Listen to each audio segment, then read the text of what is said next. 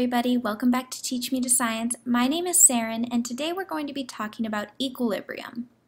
This video is going to be on the basics of equilibrium. So we're going to go over the definition and then a few examples that will hopefully help equilibrium make a lot of sense.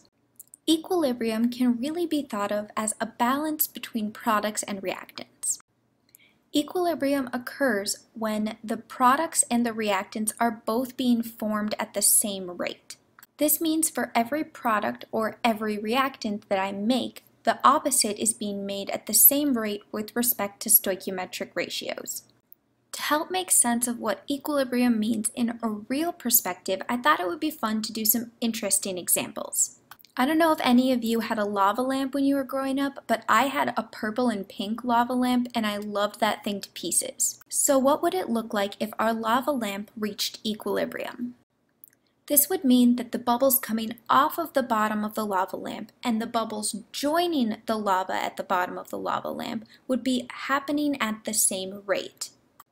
I think this example really shows how equilibrium is a dynamic state. So it's not frozen in time. The lava is moving up and the lava is moving down while the lava is also in equilibrium.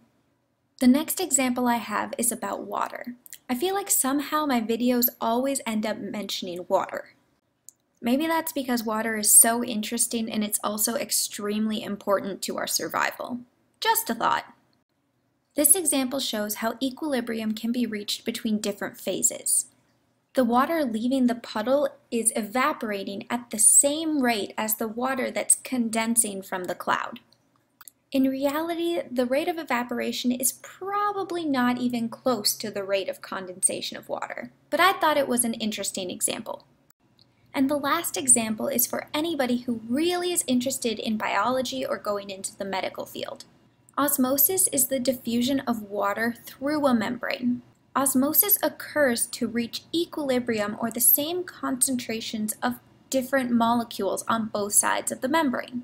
This doesn't mean that the volume of water is the same on both sides of the membrane, but it does mean that the ratio of substrate or dissolved solutes, in this case K+, to water is the same on both sides. And again, this equilibrium is dynamic. Water is still moving freely across the membrane, but the ratio of K+ to water is remaining the same on both sides.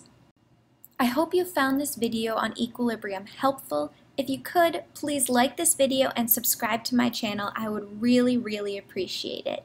Bye!